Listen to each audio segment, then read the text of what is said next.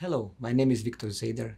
I am Associate Professor of Radiology and member of the Neurointerventional Service, Interventional Spine Service, and Endovascular Service. Today, I'm here to talk about back, leg, and arm pain and what we can provide minimally invasive interventions and solutions.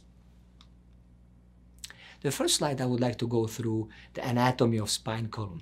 As you can see, a side view of the spine, we can divide in the cervical, thoracic, lumbar, and sacral spine. As you can see, there are normal cervical curvature, thoracic curvature, lumbar curvature, and the entire spine consists of multiple structures. The one important point is that through these holes or spaces, our nerves and spinal cord runs in the spinal column and the nerves come out.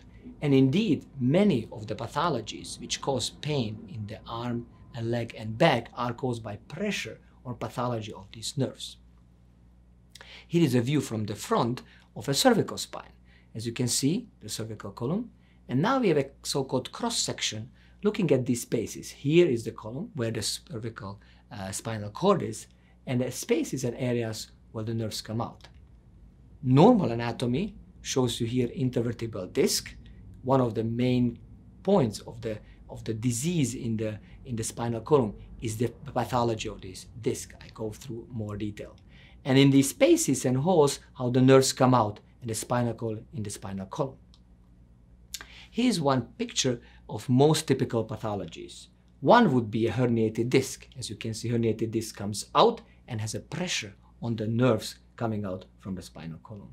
Or by arthritis and arthrosis for a long time, there could be bone spurs, which create another point of pressure on these nerve structures. Or thickened ligaments, which hold the spinal column, can also create pressure on the nerves and cause back pain.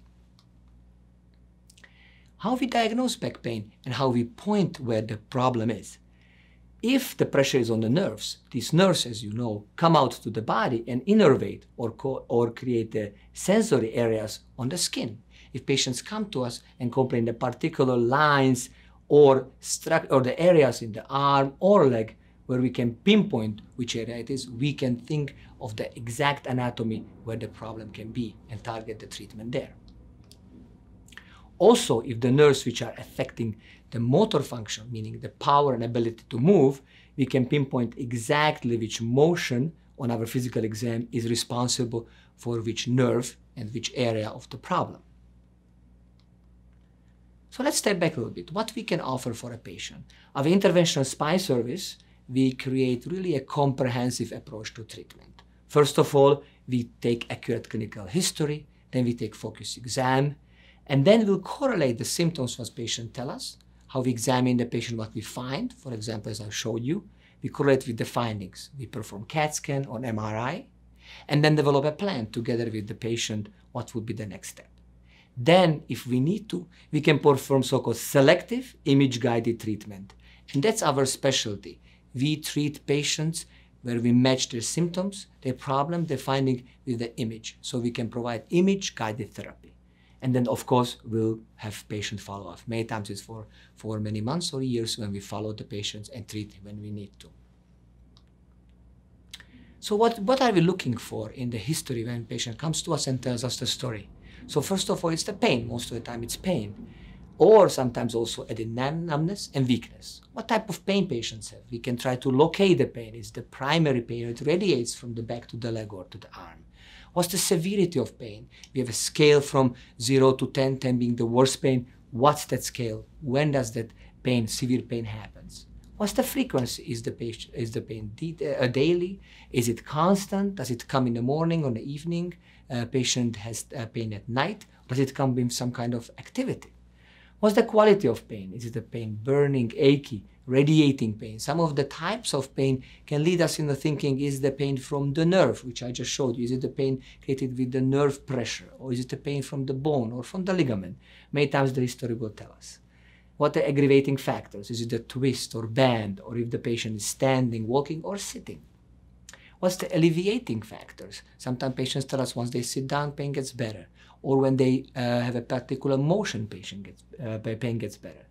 And obviously, what are the prior interventions? Did the patient get different other interventions like an epidural injection or acupuncture and so on. Did this relieve some kind of reduction of the pain? And then we review what are the current therapies.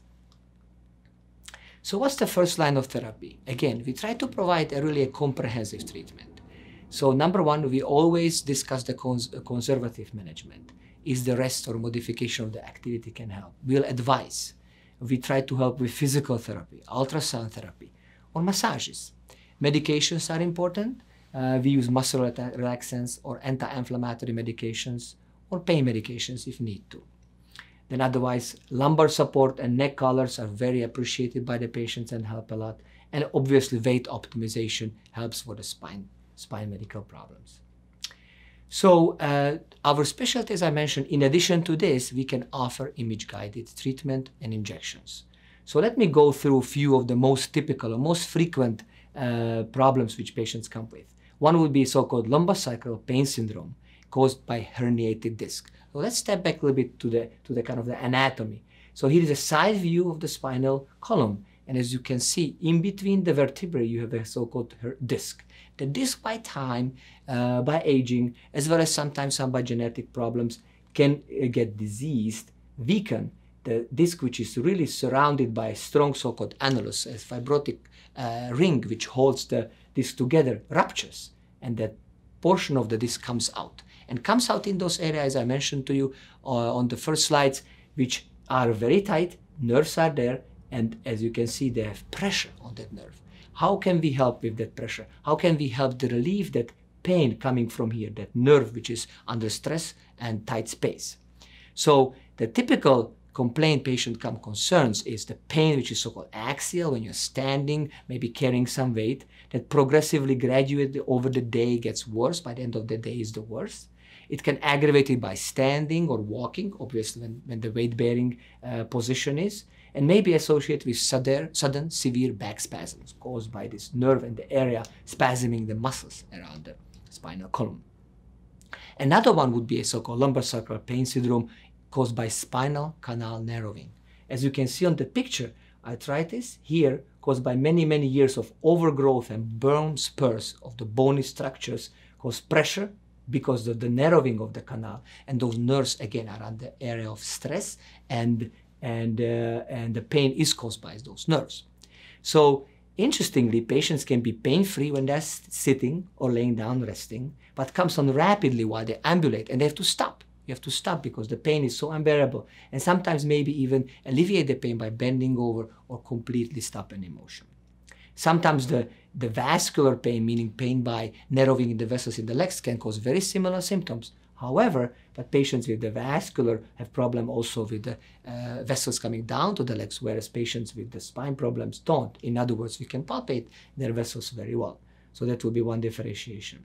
And as I mentioned, it does improve if it comes from the spine by kind of relieving the pressure by stoop position and bending over. So how can we treat? How can we help? Many times patients come with acute pain and need alleviation of this inflammation and the pressure of the nerve. So what we can offer is so-called lumbar epidural steroid injection. It's a treatment of back pain related to the posterior disc herniation, inflammatory degenerative disc disease, or spinal canal stenosis, anything causing pressure on those nerves. Patients tell us, and we know from the studies, published studies, that relief can be from 6 weeks up to several months, 6 months or maybe even more. How do we do it? This is a very nice picture depicting this area. So this is from the side view. So you can see the spinal cord. These are the nerves coming out. And the area where we target is inject this medication, which is steroid and numbing medication, in this area where it's on the picture from the side. Obviously, we are not doing it as sitting. We're doing it laying flat on the table using our X-ray or CAT scan. And I show you how exactly. So what happens is, again, we are targeting the area where the nerve comes out from the spinal column and injecting the steroid medication. The procedure takes very quick, 15 to 20 minutes to perform. And here are a couple of examples. Here is a patient's spinal column laying down on the table, on the tummy. Our approach is from the back, seeing these so-called holes in the area. We know the nerve lives there, and we come with the needle under guidance of fluoroscopy, very precisely, and inject the medication. This is the so-called side view, very similar. We check from the front, from the back, so very safe under the imaging guidance.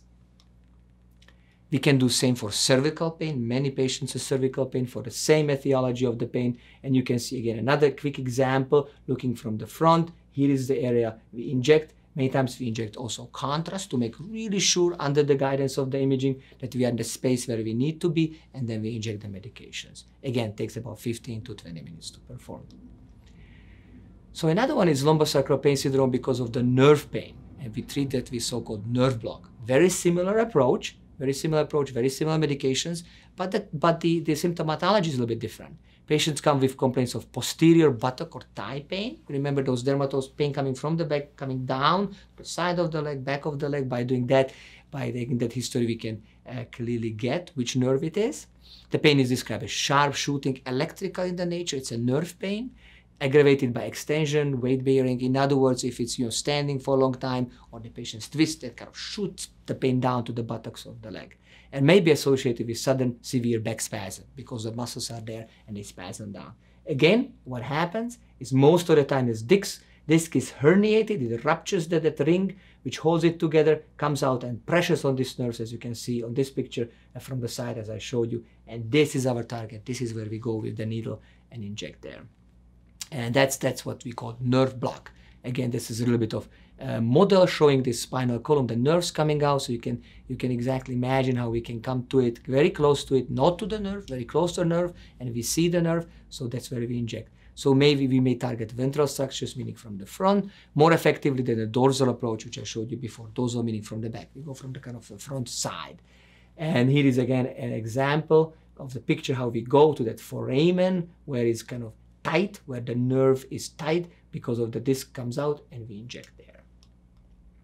This is exact example of the lumbar area, lower back. As you can see, some patients have multiple areas, like this patient is actually three herniated discs pushing on the nerve, and we go with 1, 2, 3 needles, same time of the procedure, 15 to 20 minutes, come to the spot where we guide by the imaging, we know it, we inject actually contrast to make sure we are close to the nerve, as depicted on these L4, L5, S1 nerve on the lower back. And really by studies, 87% of patients receive relief up to 3 months, and this can be repeated. Another example, very similar approach, is cervical nerve block. Again, you can see these openings, these holes between the bones where the nerves come out. We know the nerve is there. That's the area where the nerve is pinched. And this is the injection with the contrast. We know we're in the same spot, in the spot where we need to be, and we inject the medication. Now, for more complicated anatomy, patients who have a spinal column which is more diseased, we can use CT-guided nerve block. It's even more precise because we see a little bit more detail. We can see the bones, we can see actually the nerves or large arteries. And a very similar approach, we define the anatomy, and with you can see the needle coming down exactly to the spot. We stop, we take a picture and inject there. So it's a direct visualization. We can see actually even the vessels to avoid, as you can imagine on the neck, we have a carotid artery, jugular vein, dangerous area. With the CAT scan, we precisely can see. We can precisely target within the so-called foramen, which I mentioned. The foramen is that hole in the spinal column where the nerve comes out. That's where we want to be. So it's ideal for self-degenerative or post-operative anatomy patients with complex spinal structures, and appropriate for cases where this routine fluoroscopy, what I mentioned, showed you before, is not so precise. CT-guided nerve blocks, more examples. Here is a lower back, S1 nerve. As you can see, you have pelvic bone, we have the spinal column, and really actually you can see down here is the nerve on the one side, and the other side we can exactly with the needle coming very close to it, and we don't inject until we are precisely there and inject the medication. Very safe procedure. We can, as I mentioned, is there's a disturbed anatomy, we can see it, we can avoid the lung in the upper spinal area very well. So let me finish with a more detailed picture how we precisely go about it. So we take the history, we examine the patient, we get the imaging, and we match everything together. Like in this patient which did recently, you can see lower back pain. Here is the side view on the MRI, having a herniated disc. You can see between the two bones, vertebral bones, L5, S1, the disc is coming out, pressing on the nerves here. Patient comes with pain, S1, lower spinal S1 sacral nerve. Here is the cross-sectional imaging. You can see again herniated disc, multiple images we confirm, and then we proceed. In this area we go with CAT scan. Now you can compare this a CAT scan, basically patient laying on the tummy, and we approach from the back. Here is the back area, this is the area. And as you can see, we can identify the nerve. That's where the pain is. We're coming in the needle, so the patient is coming in and the scan, out, in, and each time when we go more 1 centimeter by centimeter we image, we want to make sure where we are. And as you can see sequentially how the needle goes in even more. And here, perfectly, beautifully close to the nerve, you actually see the medication injected. That little black area is the medication injected to the nerve. So overall, our conclusion, what we can offer is these techniques provide an intermediate step in the continuum of this comprehensive spinal care, conservative management plus of injections, maybe to avoid or get you through the intensive pain period, maybe even avoid surgery. Again, surgery is the final solution if needed to be remove that disc, remove the area, but hopefully we can help through that. In properly selected patients, some of these minimally invasive procedures under fluoroscopy or CT guidance, we can perform successfully to sometimes even diagnose. If the injection helps, then we know that's the nerve, or actually treat with a wide range of these disorders which I showed you. Hopefully this was helpful. Please give us a call if you need attention from us. Thank you.